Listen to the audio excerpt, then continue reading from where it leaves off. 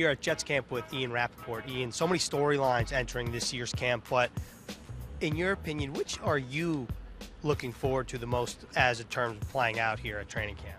I mean, there's a lot on the field that I like and I'm kind of watching for. How big of a leap is Sam Darnold going to make in year 2? How good is Le'Veon going to be after the, sitting out a year, and impact of C.J. Mosley on this defense? There's a lot of good actual football stuff. But honestly, for me, I'm more curious about the impact of Joe Douglas working with Adam Gase. And, it's unbelievable the sort of vibe, the juice in this building with those two guys working together. And who does he pick up off the waiver wire? Who does he, I don't know about trade for, but, who does he sign that people don't know about that's going to come in and make an impact? I mean, there's a million different examples in Philly and in Baltimore and Chicago of ways where he's, made his imprint in ways that people didn't expect, just kind of helping his football team win. I'm fascinated to see how he does it here. With the buzz around Sam Darnold in particular, and when you factor in really the recent success of year 2 quarterbacks like Carson, Jared Goff, what kind of impact and what kind of jump really do you think Sam Darnold can make with an improved supporting cast? As big as all of them. I think if you watch him, look, the stats last year are what they are. If you watched him in December, you'd say this guy is going to be really good. And when I go around to other teams, nobody likes to give anyone credit for anything. But you go around to other teams, and even they say, I think that Jets quarterback is going to be really good. He showed up in great shape. He showed up thinner. He obviously works hard and cares about it. What's the biggest challenge that you think the Jets are going to have to overcome? Maybe it's training camp early in the regular season in order to really capitalize on the expectations that are surrounded externally. I mean, to me, the only thing is, it'd be nice to get off to a good start. I think everybody would like that. Main thing is stay healthy. If you look at the first 25 or 30 guys, I think the Jets are in a really good spot. It's just the depth where if they get hit by injuries a ton, it will hurt. If they stay healthy, they should be in the mix with everyone. And you know what happens? God forbid a team that's not quite ready to win, but, they're 5-5 and then 6-6, and it's December and they still got a chance. There are one or two of those teams in the playoffs every year. If everything goes well for the Jets, it being December and them still being alive, and that would be a good outcome. So C.J. Mosley is someone that very quiet off the field, a little louder on the field. That's someone that's very much in tune to the NFL. What exactly are the Jets getting in C.J. Mosley? We've heard 1,000 different stories, but is there one that sticks out to you about who C.J. Mosley is, the player? I think the main thing to me is, first of all, every team he's been on has been good. And either that's completely random and by accident, or he's part of the thing that makes teams around him, makes teammates around him good. He cares about it. He works insanely hard. He's very smart. Very, very, very smart. Everything that Jamal Adams is on the back end, Mosley is in the middle. Look at the middle of this Jets defense whenever Quinnen gets in here. They should be pretty stout, and I think getting someone like Mosley, it was expensive, but I don't think anyone's going to get to October and be like, oh man, I wish we hadn't given this guy this much money. I think it's going to be worth it. I'm glad you mentioned Jamal Adams because I just wanted to touch on him before we wrap up. We mentioned a lot of the guys that got brought in, Le'Veon, CJ. We mentioned Sam's growth. What about the growth from year 2 to 3 in Jamal Adams? What do you think his expectations are for this Jets defense with an extremely stout center of the defense? I mean, I think his expectations should be as high as they go. I mean, every defense Greg Williams has had has been really good. Really brash and really good. And really fun to watch, which is just selfish for us, but it will legitimately be fun to watch. I'm not sure what Jamal Adams needs to do. I mean, he's almost there. We've seen the safety market get reset.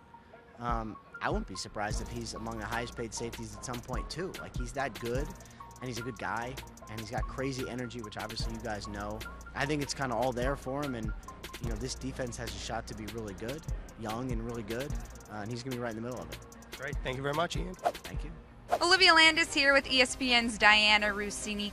Dianna, the Jets have had a very busy offseason, and now that training camp has started, which storyline are you specifically keeping your eye on? Well, we know that Adam Gase was brought in to help get this offense producing. We know Sam Darnold now going into his second year, and of course the gigantic free agency splash in getting and paying a large amount for running back Le'Veon Bell, who, from what I've learned from this organization, they are so enthusiastic and excited about what he can bring and how he's really going to be able to develop the players around around him. And the idea that the three of them, that being Adam Gase leading the way on offense here with Sam Darnold and Le'Veon Bell as their running back here, just those three pieces alone, I think right out of the gate are going to be the most important parts for the Jets to have early season success.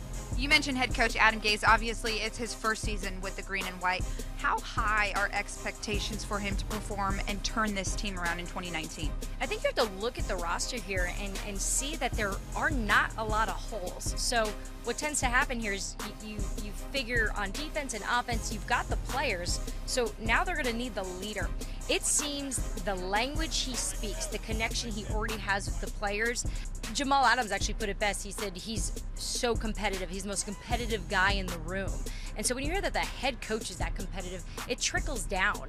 So while the pressure is going to be on the head coach, I think he's going to probably be putting a lot of pressure on himself, which I think will turn out to be successful for the team. So quarterback Sam Darnold is now in his second year. How big of a leap, because we see a lot with quarterbacks who enter their second season, how big of a leap can he make from that year one to year two? One of my favorite things to do is talk to quarterbacks their rookie year about how comfortable they are. And they go on and on about how they learned the playbook and they feel comfortable and the first day of school is over. And then it's not until their second year that they reflect back on their first year at how much they didn't know.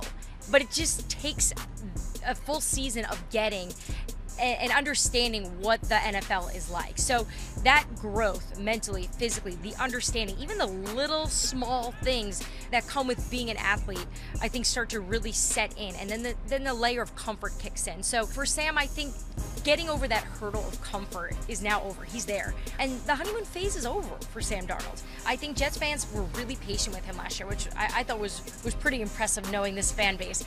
But I think now it's time for him to show, improve on early downs and making better decisions. And I think right out of the gate, if he shows that and uses the maturity that it seems he's had and grown into, I think they can be really good.